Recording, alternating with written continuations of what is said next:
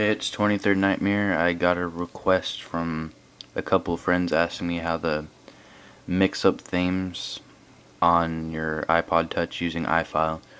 So this video will be showing you how to make your own theme with existing themes that you have downloaded, or just mixing them up and deleting icons that you don't like. So what you do is you have your themes, and then you go to ifile. First you start off in the little slash mark page, which is the last page, so just keep on pressing back until you get there. Go to var, V-A-R, then you go all the way to the bottom, and you should find a file called stash, which is right there.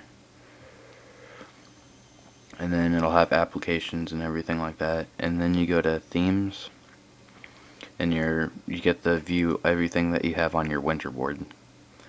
And so far what I've done is I got the Android gingerbread theme, and I just kind of took it apart and only got the lock background, so it has the like the Nexus S lines and all that. But what you do is to add a new theme on it is you press edit, and then you'll see the plus at the bottom over here. You just press that, go make it directory, which is this one right here, which it's already pre-selected, and then you just name it whatever you want. So you do theme, or I'll just put like 123 dot, then you have to put theme after it. So 123 dot theme, create. So what you do is, this is empty right now, so what you can do is, I only have one icon in the theme right now, so make sure you have in settings over here is you have the hidden files on, application names, thumbnails, which is recommended is to have application names and thumbnails is recommended, and then you press done after you have all that selected.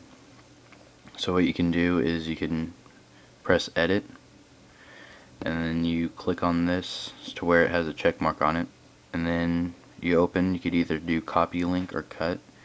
If you do cut, it just when you paste it, it'll keep take it away from that one file. So you press plus. Oh, wrong one. Okay, when you go back into the theme that you created, which this one is 123.theme, you go to edit, and you press this thing right here at the bottom with the box with the arrow in it, and you go paste, and it should pop up in there. And then in this, if you did cut, it won't be in here anymore, in the Android thing or whatever thing you picked. So I don't know what else to do, or what else to tell you, because I don't have that many themes on here. So, or you could do this right here. You can do all this. Oops. You could also double press one icon and it'll select all of them. You do copy link, and then you could paste it in whatever you want depending on what you want to copy in here. And that's about it, I guess. Hopefully it was helpful to you guys, and if it wasn't, you could just thumbs it down, and yeah.